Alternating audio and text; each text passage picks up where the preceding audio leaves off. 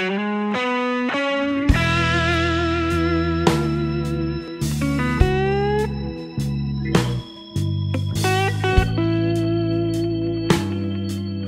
one you've got Photo Rallies-The Kazawhaki.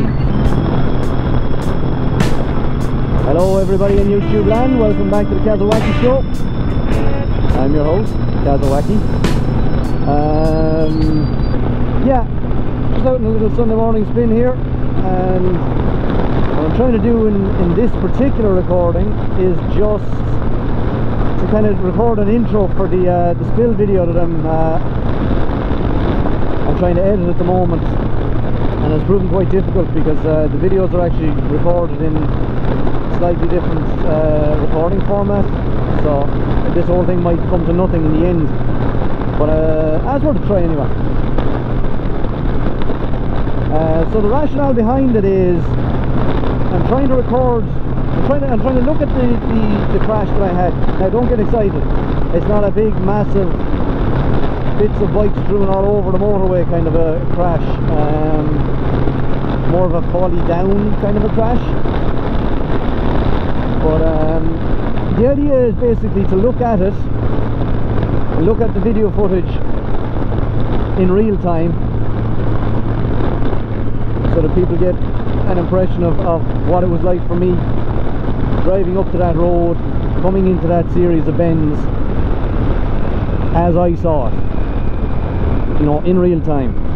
Then to go back and look at the footage in slow motion to examine it more closely and to look at it with a kind of a critical eye. You know, what decisions did I make coming into that bend that led to it? What kind of, you know, important points did I miss in terms of observation? Were there any? Highlight some of the difficulties of that stretch of road that contributed to the crash, you know, in terms of road surface, camber, things like that, and basically kind of not assign blame. You know, the purpose of the video is not to say, oh, I crashed because this road was shit, or I crashed because such and such obstacle was there and it shouldn't have been. And similarly, it's not to assign blame to me as wholly saying just this was all my fault, I was going too fast, or this is my fault, I didn't have enough skill to deal with these set of conditions. Anyway, yeah, the purpose is not to assign blame. The purpose is to look at it, examine it with a critical eye, learn from it, and inform future riding. So that's essentially what we're doing. So I'm gonna be looking at it you're gonna see the video in real time, then you'll see it in slow motion, where I'll have possibly little annotations highlighting things that I should have seen and what that would have told me about the upcoming series of bends, highlighting some of the hazards that were there, and then maybe just a little overview at the end, you know, summary of my thoughts on the whole thing. So anyway, without further ado, here comes the great spill of April 2018. First time off the bike, so enjoy.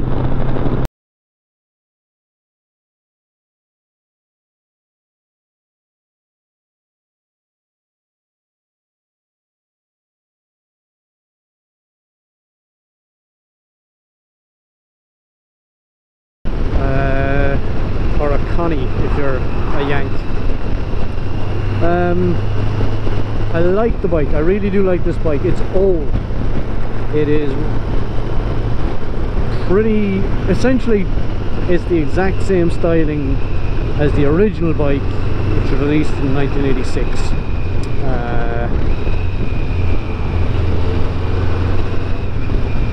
Oh, and here's my first accident. Oh.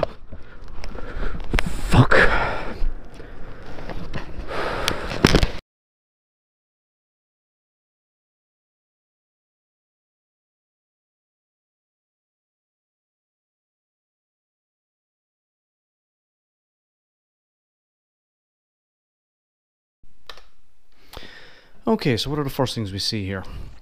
First thing we notice is that there's a soft margin on the left hand side. Now what does that tell us? It tells us the margins on the side of the road are soft from recent rainfall.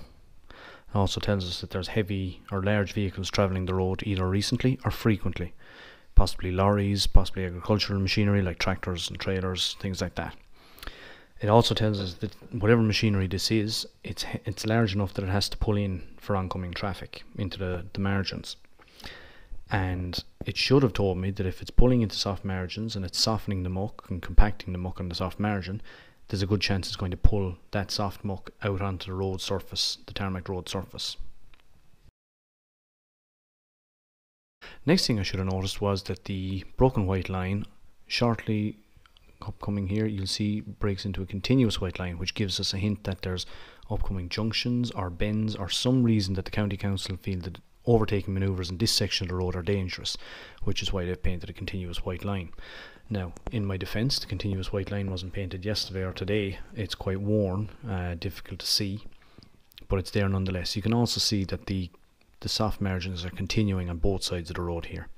Now, up here you're also going to see, if you follow the line of the telegraph poles, here they're on the right hand side of the bike, but once you come to the bend, in the distance there you'll see that they're on the left hand side of the bike, which means it's indicating that there's a sharp left bend coming, and the degree to which they change direction should indicate the severity of the upcoming bend, long before the yellow sign indicating a series of upcoming bends.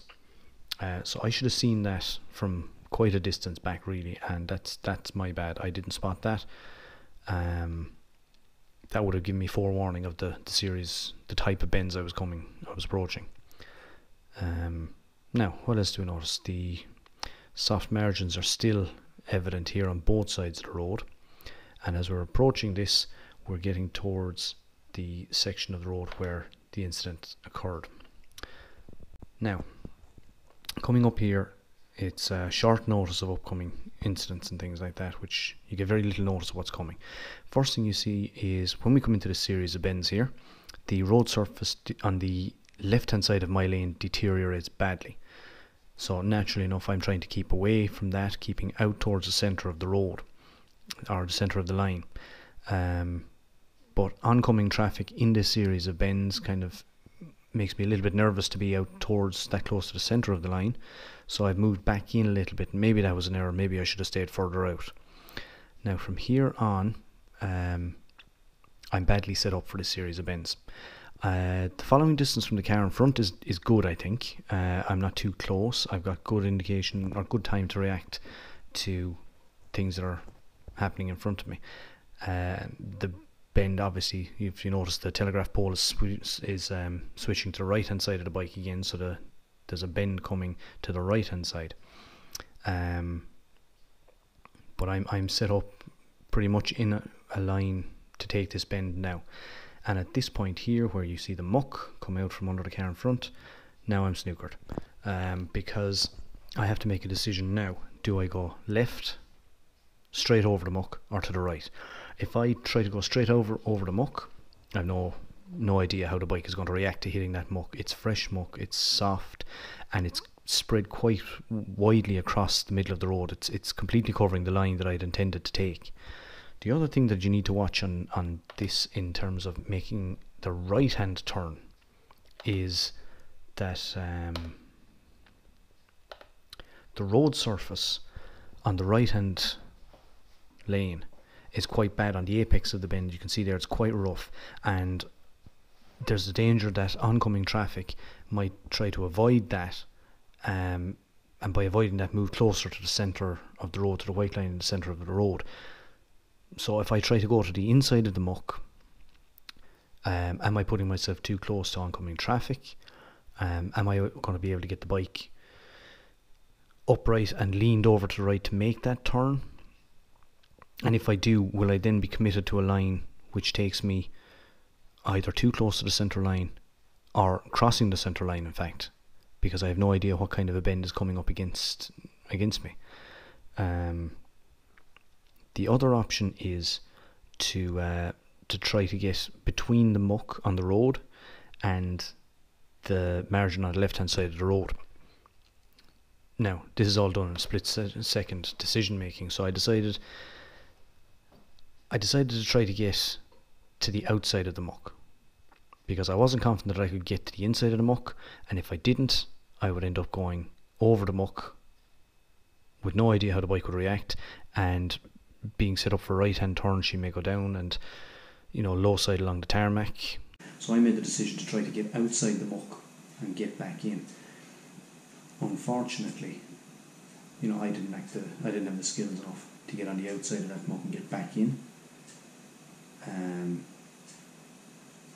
Also, I ran afoul of that soft mucky margin, because once I went outside that muck on the road, I was able to hold it to a certain degree until the wheel caught the soft margin.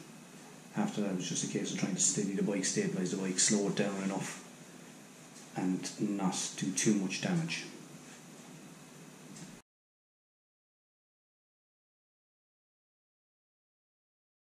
Right, okay, so there you go, that's the big skid. I hope you enjoyed watching it and had a good old giggle at my expense. Like I said, the main rationale for this is, I mean, the easiest thing in the world to do would have been to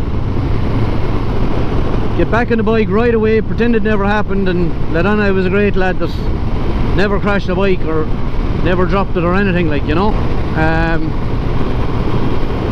The reason for doing this was twofold. I think as bikers, biking is a dangerous thing, and the onus is on bikers to look after themselves. And every time you go out on a bike, there's a possibility that someone else is going to do something stupid and it's going to cost you. You know, we don't have the luxury. I mean, people driving jeeps and cars can make mistakes. They have the luxury to have airbags and protection around them. We don't have that luxury. As bikers, we need to preempt all that shit and try and minimise the risk and avoid the danger. And an awful lot of that comes down to observation, trying to predict what's going to happen, trying to look at the clues that are coming up in front of us, like the line of the road in the distance indicated by the poles or trees, or, you know, trying to second guess what could come around this next bend. And my view is always, the way I always look at it is you should drive to meet yourself. And by that I mean, if you're happy to drive at 100 miles an hour around this bend, for example, that's fine, as long as you're prepared to accept the risk that if you meet a guy coming 100 miles an hour against you in a car, you know, that's the mindset you have to have as a bike. You know, you have to take the defensive mindset. And no one gets it perfect. No one is perfect every single time. Anyone who puts their leg over a bike will come around a bend at some point perfectly confident in the approach that they've taken, and there'll be something on the other side to surprise you. You know, that's just a fact, and it's a fact as bikers that we have to live with. So all we can do is try to minimize the risk, and part of minimizing the risk is accepting that we're not perfect, and accepting that we make mistakes, and recognizing that, you know, I dropped the bike, I came around a bend, I was probably going a bit too fast. I wasn't going too fast if everything was perfect, but I was going too fast to deal with a lump of muck pulled out on the road by a tractor. Now, in my assessment of the whole crash itself, I don't know who was at fault. I mean, there was a lot going on against me, but at the end of the day, you know, maybe my skills weren't up to controlling it, maybe my observation wasn't up to predicting it, and maybe you could take the view that it was just a fucking perfect storm of bad road surface, bad bends, you know, and some farmer pulling muck out onto the road, you know. But that's a kind of cop-out. You know, I still have to take a responsibility for the fact that I dropped the bike. You know, I came in, I wasn't prepared for muck, and like I say, You accept that, and you accept the risk that that's going to happen sometimes. But as long as you come away from it from learning something, as long as you can get back up on the bike right away, shaking and giving yourself a nice fright, and say to yourself, yeah, look, I need to be more aware of things like that. I need to ride a little bit more defensively, and chalk it down to experience and carry on.